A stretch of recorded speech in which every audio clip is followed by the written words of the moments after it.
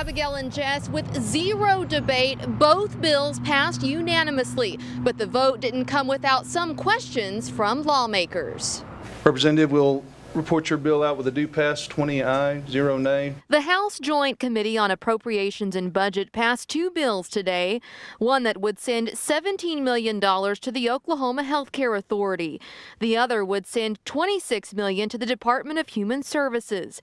The money will come from a bill that raised the GPT for legacy wells that's expected to bring in $48 million.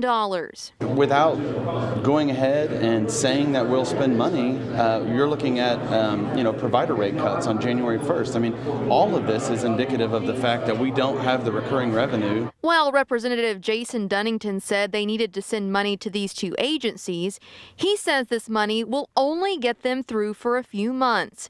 He says lawmakers need to come up with a long-term solution. This just gets us to April. We'll have to do a supplemental to get us through the rest.